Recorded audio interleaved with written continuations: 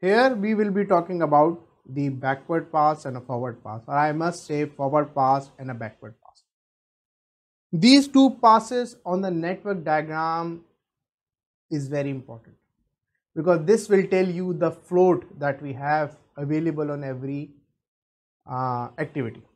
The forward pass gives you the earliest possible date when can an activity start and finish without affecting any network logic. So whatever the sequence that we have built, whatever the logic that we have built, we want to know how much early or as soon as possible we can start a project or an activity. So it is from left to right.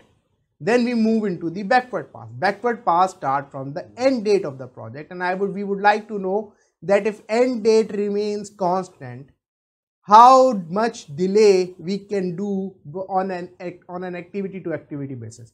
So it identifies the latest time in an activity can start and finish without violating any schedule constraint.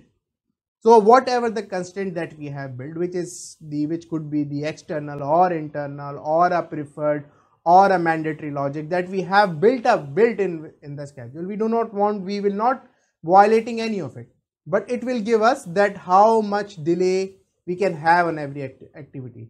This delay or this float, which is early start minus latest start, will give us the float, and we will able to identify whether we need to lead the activity or we need to lag the activity based on the resources, based on the timeline, based on the day of the week.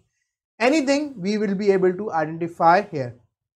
So this is where I conclude my discussion on backward and forward pass. Let's see you in the next section. Thank you very much for your time.